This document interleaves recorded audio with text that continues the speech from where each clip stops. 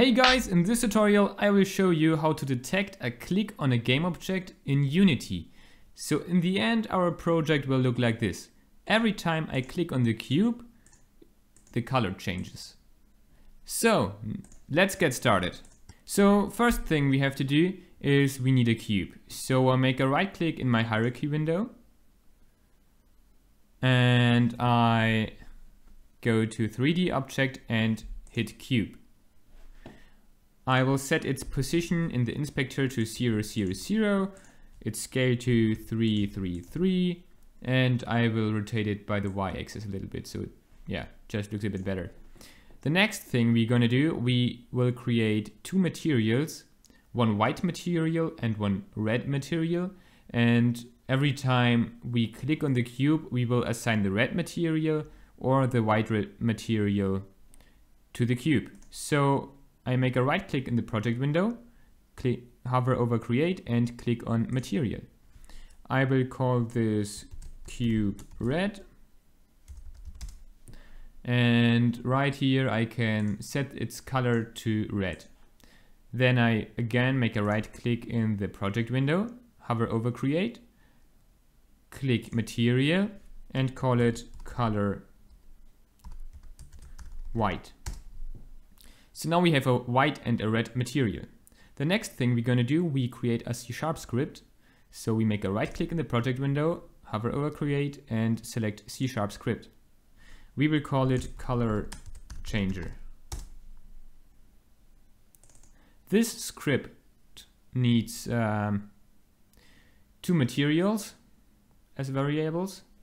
So we have public material red and white. And now every time we click on the cube, we want to change the material. So I also make a bool. I call it red bool, and we will set this to true if the cube is red. Now I create a method, and it's called on mouse down, and this is a Unity method. So Unity will call this method if we click on the game object the script is attached to. So if we attach the script to the cube, this method will be called if we click the cube. And now we want to set our material to red material, so we need the renderer. Get get component renderer dot material equals to red. And if it's red, then we want to set it to white. So if red bool, then we set it to white. And every time we click the cube, we have to change the red bool. So red bool equals false red bool. So if red was true, then the red bool will be false, and if the red bool was false, then the red bool will be true. I save this script. We can do it a little bit more beautiful. Just make an else statement and copy this and paste it here. So now it's a bit better.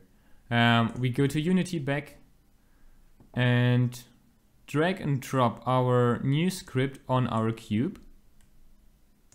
Now we click on our cube so we can see its inspector values, and now we also have to attach the red and the white materials to our script. So I drag and drop the red material to our red attribute and the white material to our white attribute.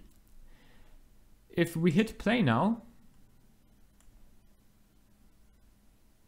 and click on our cube, you can see it works.